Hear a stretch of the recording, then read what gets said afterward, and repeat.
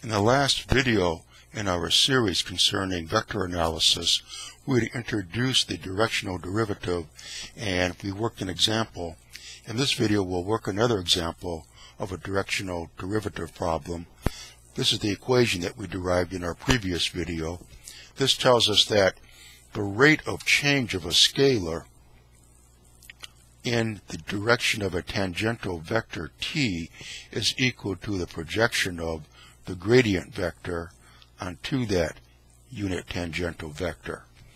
And we worked an example with a three-dimensional surface in the previous video.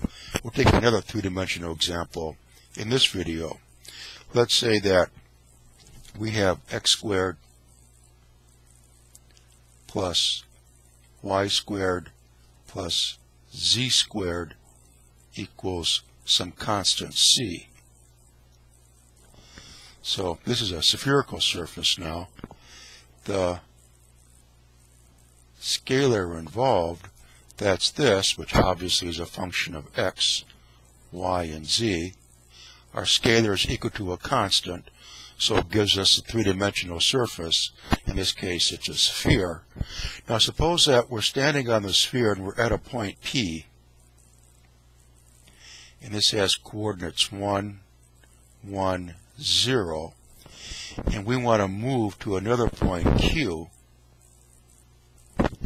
that has coordinates 2, 1, 1. So going from P to Q. As we do that, what is the rate of change of our scalar as we're moving in this direction from P to Q?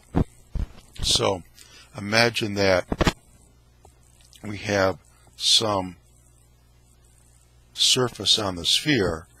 Here is point P, and here is point Q. What would be that vector? So the I component of that vector would be 2 minus 1, that's I. The j component would be 1 minus 1, that's 0. The k component would be 1 minus 0, that's 1. So that's the vector PQ. And the unit vector PQ would be this divided by the square root of 2.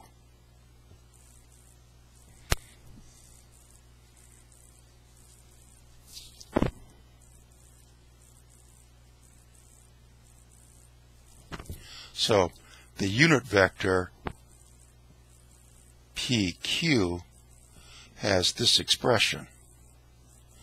Now we're at the point P. The scalar will have a gradient associated with it. We can get an expression for it. Then evaluate that gradient at the point P, 1, 1, 0.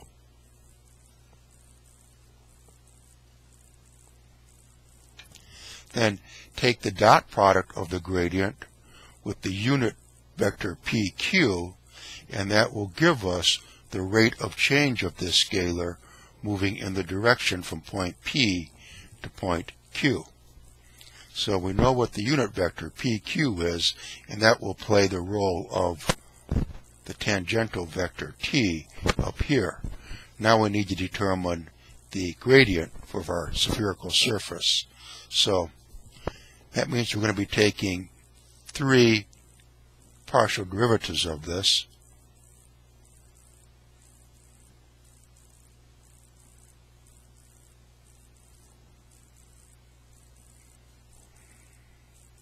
Del psi will equal, the first partial derivative will be with respect to x. Of course, that will give us 2x times the unit vector I. Then the second partial derivative will be with respect to y. That will give us 2y times the unit vector j. Then the third partial derivative with respect to z gives us 2 times z times the unit vector k. So this is the gradient of our spherical surface, and we want to evaluate this at the point P, 1, 1, 0. So x equals 1, y equals 1, z equals 0. So at that point,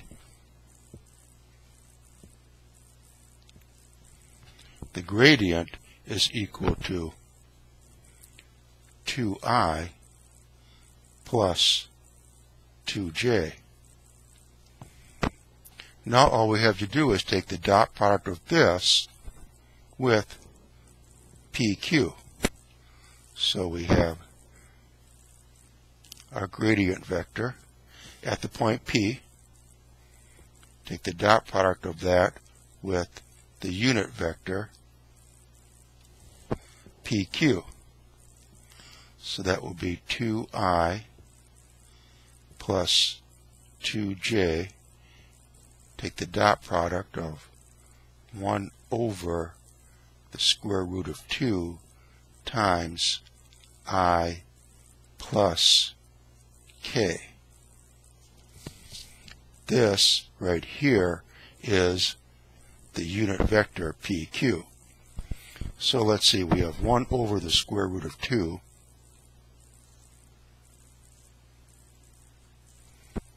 and then we have I dot I is 1, 2 times 1 is 2, j dot k is 0, so we have 2 divided by the square root of 2, or that equals the square root of 2.